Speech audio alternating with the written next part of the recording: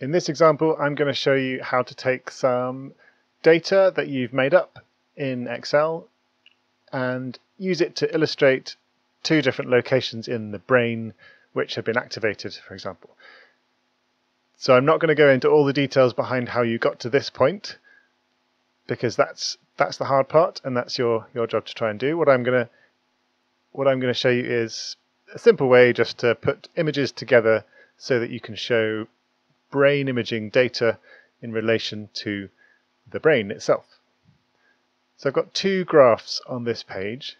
The first one at the top is from the posterior superior temporal sulcus, which is a part of the brain that likes faces, and another graph at the bottom from the visual cortex, which also seems to be at the place of the brain that activates during face perception.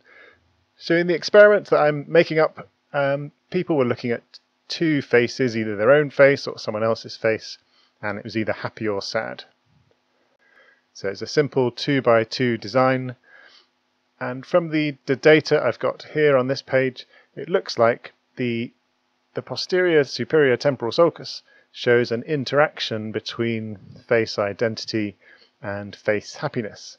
So it's more active when self faces are happy, and it's also more active when other faces are sad. So this shows an interaction between face identity and face happiness. Now I'm making these data up and I have no idea if this is what actually happens in the brain, so don't take this as literal. The second graph shows visual cortex, and I'm suggesting in this graph that visual cortex shows a main effect of face identity. So there's a higher response for self faces on the left and a generally lower response for other faces on the right. There's probably not an interaction here, and there's also probably not a main effect of face happiness. So these are two different effects: interaction at the top, main effect at the bottom. And that's a good way to show very simple interactions and main effects. So you can just look at the graph and see immediately that there is something going on. An interaction is the fact that the difference on the left side of the graph goes in the opposite direction to the difference on the right side of the graph. And the main effect, in general, the left side of the graph is higher than the right side of the graph. I've used relatively boring grey colours so that they can easily be distinguished however you print them. Dark grey for happy and light grey for sad. I've put a legend here because there are now two conditions, so it's interesting to define them and distinguish them. I've put simple labels for a title. In general, you shouldn't do titles for graphs if they're going on their own, but because this is now going into a picture of the brain, I'm going to add titles to make it slightly more clear. Then we've got labels for the y-axis. This is bold response, that's the size of the response in brain imaging. And then labels for the x-axis, that's the conditions. One final thing to note: in general, in brain imaging experiments, the visual cortex shows very strong responses and other brain areas show quite weaker responses to visual stimuli. So the axis on the y-axis scale here, the y-axis scale here then goes up to 1.5, so look quite large responses in brain imaging, around 1%, and then in the other area it's much smaller. So make sure when you show your data, even if you're making it up, and especially if you're making it up, that you use realistic axes, realistic sizes and variabilities of data. And if you're not sure, you should just check some other articles for what realistic looking data looks like. So we're going to take these graphs, we're going to create a new image, and we're going to paste these graphs into the image and then add a picture of the brain. So first we need a picture of the brain, so I'm just going to go to the internet. I had a little search before and I found out that a good search term was human brain, spelt right. And then go to the Images tab. Here are lots of nice brain images. I'm just going to select the Free to Share and Use tab on this browser. So this is the kind of brain you want to show. You don't want to show glossy brains from TV shows with lights coming out of them. You don't want to show brains where they've already got things highlighted. You want a nice, simple, clear, clean picture of the brain to work from.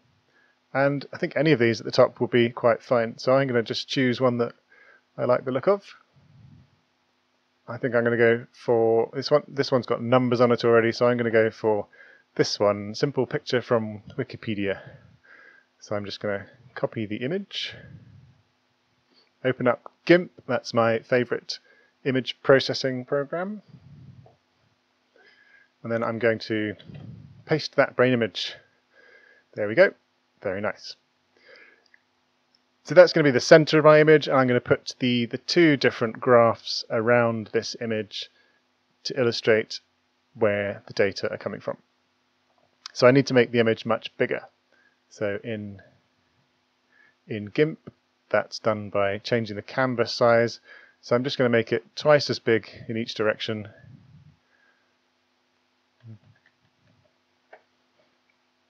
And center the brain.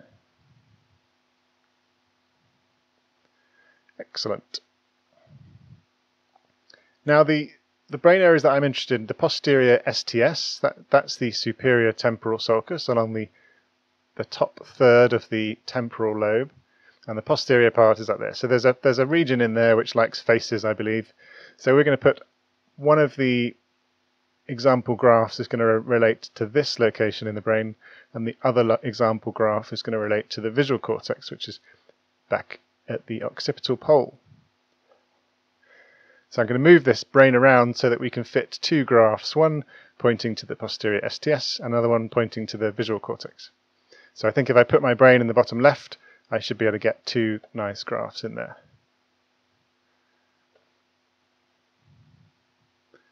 So let's move my brain down to the bottom left. Excellent. And now we can fetch the graphs.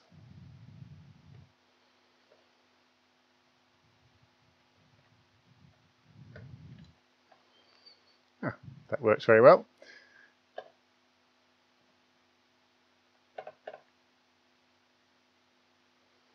Okay, I've pasted it into the image. It's not showing at the moment, and that's because I need to create a new layer out of it. That's good. This graph is pretty small in relation to the brain, so let's increase the layer. I think we scale it. Let's make it twice as big. That's pretty good. So because this is the STS, I want to make sure I can sort of link that graph to that part of the brain. So I think that's probably fine. And let's get the other graph.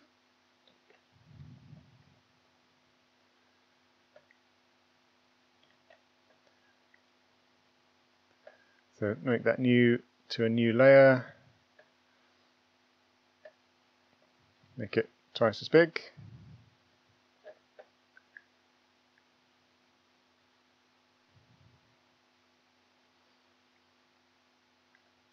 So at the moment the background is actually transparent, so I'm going to add a new background. So if in GIMP you add a new layer, let's make it white so the graphs don't stick out. The new layer automatically goes to the top. I'm going to put it to the bottom. Yeah, and now this is starting to look quite a lot like the kind of image you would see in a brain imaging paper. Now in retrospect, I think my graph's a bit too small still, so I'm going to try and optimize the space again. Try and move this brain around. So try and get the maximum use of the space. Because you're probably going to be pasting into a white document, so you won't actually see any borders. So make sure you use all the space you can in the image, because the image is the big thing, which you're going to take up a lot of kilobytes in space. Let's make that a bit bigger. Let's make it a little bit bigger again. Make sure when you change the size that you're also changing both axes, so this linking the height and the width should be kept on.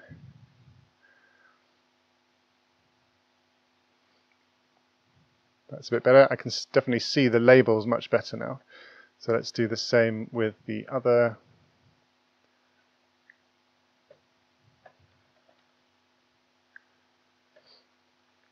And now the edge of this graph is falling off the page, so I just want to move that graph across. Excellent. So now we have a nice scale, two graphs showing two different sets of results, an interaction in the posterior superior temporal sulcus and a main effect in the visual cortex. Now you can see there's a big white space up here, so you could easily put some more things in there. You could put maybe some behavioral data showing reaction times or errors or whatever it is. You could potentially show a third brain area. So think about the space you've got left and how else you can illustrate your data in there. Okay, now we want to label the brain, and I'm happy with this organization, so I'm going to make it easy to label this brain, I'm going to merge this layer down into the main image. I'm then going to get a pencil mark, a black, just keep it nice and easy. I'm going to then make a pencil mark to where I want to say this brain activity is coming from. And then finally the visual cortex. Okay, I think I could probably do better than this. It's not ideal. I could probably work on the arrangement and maybe the colors. But this is all you need to show a really good understanding both of your data and of your hypotheses, because you're identifying the part of the brain that you've been studying. The graphs are clearly showing the expected effects, so an interaction in the STS, the main effects in the visual cortex. Everything is visible and readable. It's a bit small. I could probably make the labels a bit bigger if I was going to do this again. But if you print this nice and big in your report, then you'll see it all. And there's even space for a bit of creativity at the top. Finally, I want to export this image as something I can easily paste into my report. So I'm just going to call that brain.